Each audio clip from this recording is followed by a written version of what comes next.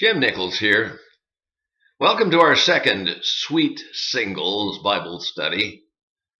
If you've ever known someone or met someone who's totally preoccupied with the second coming of Jesus, you've probably heard various theories and speculations as to just who the Antichrist is in the book of Revelation, or as so often people like that mistakenly put it, the book of Revelations. Now, there's something to throw back at such speculators. Did you know that the term Antichrist doesn't occur anywhere in the book of Revelation? It does occur in the text we're reading here today, and it doesn't refer to the beast that's spoken of in the book of Revelation. Let's go to our study. Love, Truth, and Antichrist. This is taken from the text of 2 John. Let's begin our study by reading the first 3 verses of our text. The elder to the chosen lady and her children, whom I love in the truth, and not I only, but also all who know the truth, because of the truth which lives in us and will be with us forever. Now, you and I will find much preoccupation with the return of Christ, which would make this single chapter epistle most popular with those who spend a lot of time in eschatology, the study of last days. It seems only appropriate that we deal with the only one chapter epistle which gives mention of Antichrist. But students of the Bible are in for a little shocker to find from this text the marks of such a person and the fact that Antichrist is not any one person, such as the beast from Revelation 13, but a class of persons. What's more, the identifying characteristics of Antichrist should give everyone in the church reason for concern. Our study will briefly cover the usual background questions, such as who wrote it, to whom, when, where, and why, but most of our time will be spent on the marks of Antichrist and the church's response to Antichrist.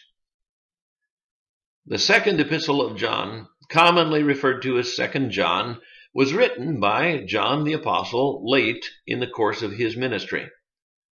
Berge's commentary accepts the most popular concept that all 3 epistles were written in the order they are preserved in the New Testament canon. That being the case, 2 John is an elaboration on how to deal with the Gnostics. In 1 John, we read of how to discern the difference. Here in 2 John, we read the admonition to separate ourselves from them. The approximate date is AD 90. This would be near the close of the life of John and among the final 3 books of the New Testament. Although the author does not identify himself as John, he simply calls himself the elder, his style is consistent with that of John. The subject matter is decidedly John's, and conservative scholars and church fathers attribute the book to John. The recipient is more a matter of dispute. Since the book is addressed to the chosen lady and her children, there are some who say it was written to a widow who was active in the church, while others say it is codified language to identify a specific congregation. It's suggested that the persecution of the church was sufficiently escalated at this time to have necessitated familiar terms to identify the author and recipients without naming names. In short, the recipient was either a woman with a family or a church. The original recipients knew. The rest of us don't. To insist it must be one or the other is actually to speak where Scripture is silent. The reason for the letter is to separate the church from the Gnostic heresy. While there are other people at other times who've subverted the basic gospel message, John is dealing specifically with a group which has denied the incarnation and try to frame Jesus as a type of phantom savior. They've basically merged some Christian doctrine with Platonic philosophy and some of the elements of a mystery religion. Besides a characteristic doctrine, there's also a clearly discernible distinction between the behavior of Gnostics and the behavior of Christians. The early Christian community was noted by its fervent love of one member for the other. You notice that in the introductory verses we read. This identifying characteristic is something clearly missing in the Gnostics. John is insistent in his letters that the church maintain that saltiness whereby it preserved the world.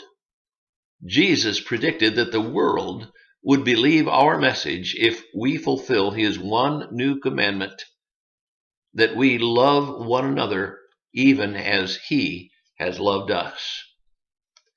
Let's read on. Verse 4. It's given me great joy to find some of your children walking in the truth, just as the Father commanded us. Some of her children are walking in the truth. Well, apparently some are not. These would be those who've been turned by the Gnostic heresy. No spiritually sensitive child of God would read this line without rejoicing at the report of those walking in the truth and grieving at the realization that some others are no longer walking in the truth. Let's read on, verse 5. And now, dear lady, I'm not writing to you a new command, but one we've had from the beginning. I ask that we love one another. And this is love, that we walk in obedience to his commands. As you've heard from the beginning, his command is that you walk in love. John gives several different characteristics of love, especially in 1 John. But in this specific passage, he identifies love by walking in the commandments of God. It was Jesus who said, "If you love me, you will keep my commandments." In connection to the commandments of the Lord is the new commandment that the Lord gave his disciples, that we love one another. Now, apparently, the Gnostics weren't doing a very convincing job of loving others, because John is contrasting them by this characteristic or lack thereof. On we read, verse 7. Many deceivers who do not acknowledge Jesus Christ as coming in the flesh have gone out into the world. Any such person is the deceiver and the Antichrist. At the core of Gnosticism was a denial of the physical as flawed and sinful. Only the spirit realm was real and ideal. This is Platonism. Since Jesus was perfect and without sin, they reasoned, he could not have had actual flesh. He was, according to their teaching, an emanation from the spirit realm. His death on the cross was an illusion, since he had no flesh and blood. Now, if you had this secret wisdom, you knew that real spirituality was divorced from how you lived in the physical world, and this caused two extremes in Gnostic lifestyles: asceticism, the withdrawal from all the physical, or licentious living, which simply said, well, the physical is irrelevant, since all that really matters is the spiritual. Let's read on, verses 8 and 9. Watch out that you do not lose what you've worked for, but that you may be rewarded fully. Anyone who runs ahead and does not continue in the teaching of Christ does not have God. Whoever continues in the teaching has both the Father and the Son. Now, briefly, the question of eternal security is addressed in this passage, as Christians are warned not to lose their salvation. Verse 8. Departure from salvation here is spoken of as running ahead. and not continuing in the teaching of Christ. Now, the term teaching of Christ is another term used to identify the body of sound doctrine that's called the faith that was once for all delivered to the saints. That's from Jude, and we'll be getting to that in another study soon. Acts 2:42 speaks of it as the apostles' teaching. There was a set and accepted body of doctrine given to Christians. It was not to be changed or deviated from, according to Galatians 1:8 and 9. This was written down by the apostles and their close associates while the apostles were still alive, and it is what today constitutes our New Testament. Verses 10 and 11. If anyone comes to you and does not bring this teaching, do not take him into your house or welcome him. Anyone who welcomes him shares in his wicked work. Naturally, the people regurgitating the doctrine of Antichrist were not to be listened to. Within the church, they were not to be shown hospitality, shared a meal, given a place to stay. To entertain a false teacher as a guest in your home or around your dinner table was to show your approval of that person and be a participant in his blasphemous doctrine. How far do we apply the command not to eat with or receive such a person? Does this make any variance in doctrine a basis for disfellowshipping a person? Now, in my small opinion, I would hasten to repeat the old Restoration slogan, in essentials, unity; in non-essentials, liberty; in all things, charity. For instance, does the acceptance of an individual depend upon his view of eternal security? Or how about his millennial viewpoint? Could I, as a preacher, cooperate with denominational churches to help them close down those dirty bookstores in town? But what about participation in, say, a joint evangelistic crusade where we would be at variance on the teaching of the plan of salvation? Those are things that have to be weighed. Steering a straight course through the matter of upholding the sound doctrine with an irenic spirit is a difficult challenge. Absolute disfellowshipping should be reserved for the clearest case of denial of the basic gospel message, particularly when that denial is confronted with a final authority. In John's day, it was the apostles' teaching. Today, it is the completed New Testament scriptures. How far do we apply the command not to eat with or not to receive such a person? Does this make any variance in doctrine a basis of defellowshipping? Perhaps not. But if it clearly is erroneous teaching, we owe it to the individual, first of all, to try to correct him privately. If he will not hear us, then we need to get witnesses.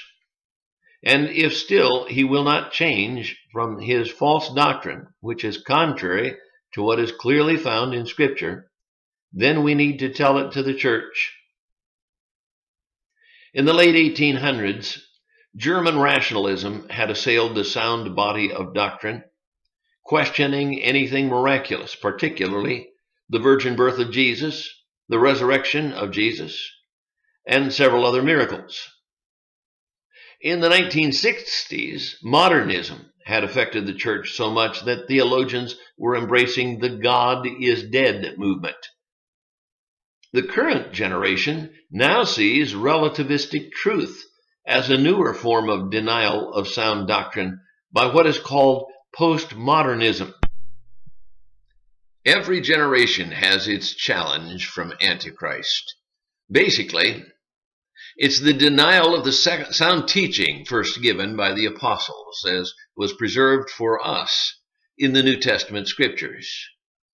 If we would be among those who are commended for walking in the truth, as John commended the children of the elect lady, then we need to be those who regard God's word as truth and the Lord's word in our lives in a way that affirms our acceptance of the truth because we're walking in it. Will you pray with me? Lord God, we are grateful for your word. We are grateful to know it is truth. Thank you that we can be assured of the things that have been taught us in the pages of Scripture, that they happened, that what Jesus did for us is real and irrevocable. May we live it out in our lives in such a way that people can understand these words are true.